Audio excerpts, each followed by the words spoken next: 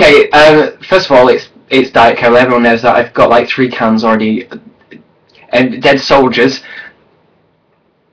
on my table now as I speak. But I just want to get something off my chest about Diet Cola. Okay, it's not for girls.